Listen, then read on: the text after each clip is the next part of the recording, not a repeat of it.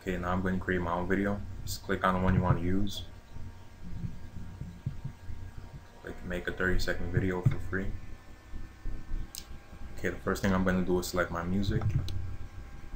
You can choose from their large library, or you can actually upload your own song, which is a feature that none of the other video creators have.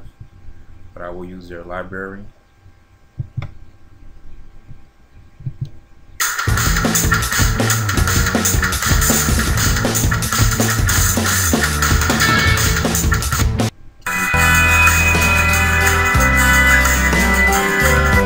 They're easily playable.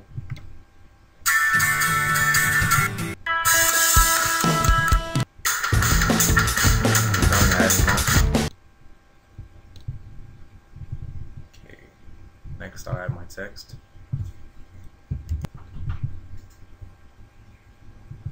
Now to add photos and videos, you can either click here, click on the box, then you'll have an option between text and image or video.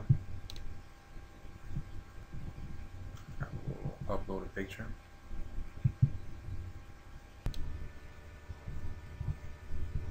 They also give you the option to add a caption. You can also select the images from their library.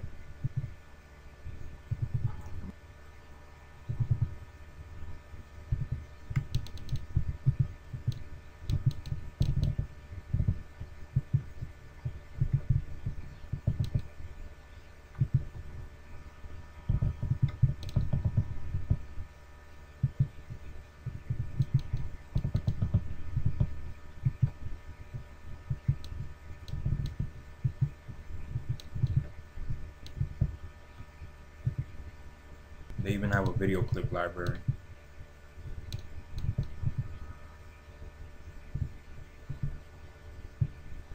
Celebrations, effects, vintage, transportation,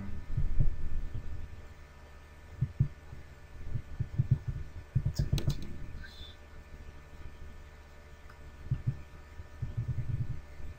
travel, interior.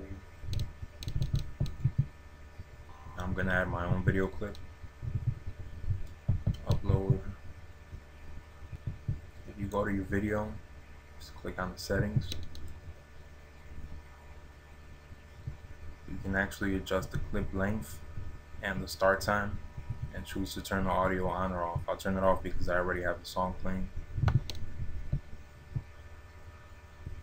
Start it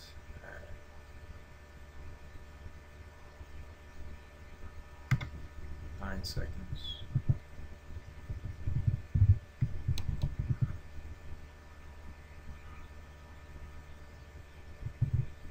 Save. Another great thing about their editor is that it automatically adjusts the length of the video to the content you add. So if I keep adding more pictures and videos, the length will get longer. Now if you want, you can move these around. Select an image, you can rotate it. You can duplicate it, delete it, spotlight. Another great tool they have is that you can change the style of the theme while you're still editing. So I can choose another theme, select.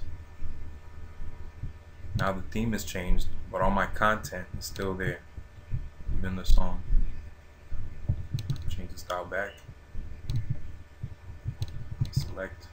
You can also save your project and finish editing it later. Here you can change the tile size in case you're adding a lot of content.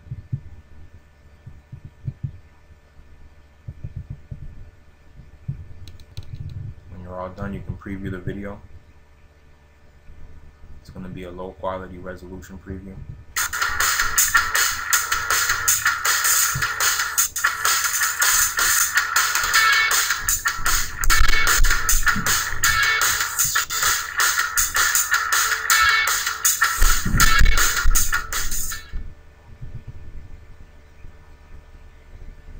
From here you can continue editing or produce. You can add tags, description, share on Facebook, Twitter, email, Pinterest, Blogger, WordPress, Tumblr. Or you can get an embed code.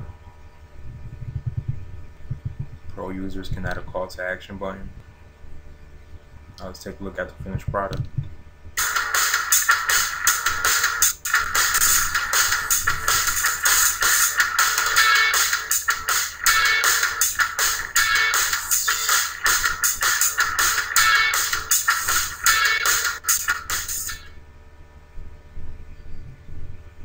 Not bad.